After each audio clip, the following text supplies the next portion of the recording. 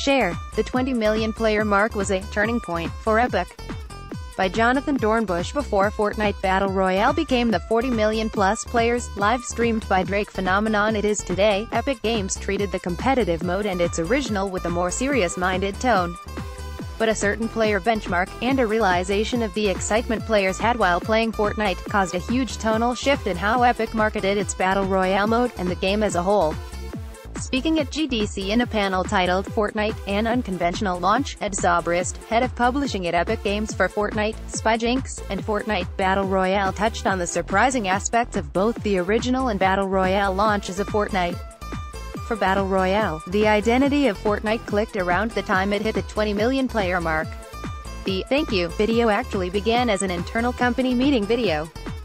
But its lighthearted, fun tone offered a stark contrast to the more serious, competitive-minded tone of previous marketing, though original Fortnite marketing did always include notes of levity. This was the turning point for where we started to really find our voice for the Battle Royale brand, Zobrist said. This trailer has this sense of sheer joy, a playful aspect to what was going on, as opposed to being really focused on the core, he continued.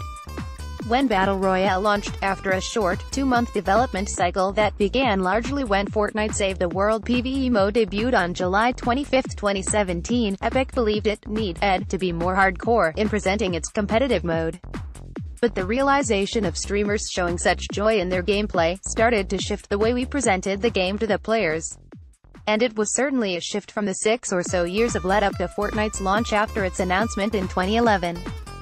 Fortnite finally debuted to the public in 2017 in paid, early access rather than in its intended finished, free-to-play state, which is still on the way.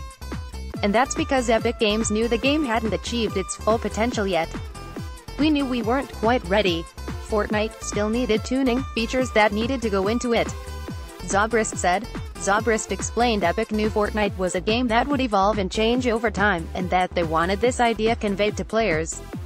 And Epic had a lot to convey to players in a short amount of time, despite that long development period. That's because, as Zobrist put it, Fortnite took a much more accelerated timeline for launch. Rather than a CGI announcement trailer 12 to 18 months out, as Zobrist surmised many major releases have, Fortnite debuted a gameplay trailer with release date just 7 weeks ahead of launch. The game's CGI trailer came only 3 weeks before launch. That announcement 7 weeks ahead came days before E3 began, as Zobrist and the Fortnite team endeavored to avoid the tornado of E3 announcements, particularly as they worried the years-long development time may have led to an indifference on the part of players. We knew we have a lot of ground we need to recover because of that indifferent perception, a lot of baggage, Zobrist explained.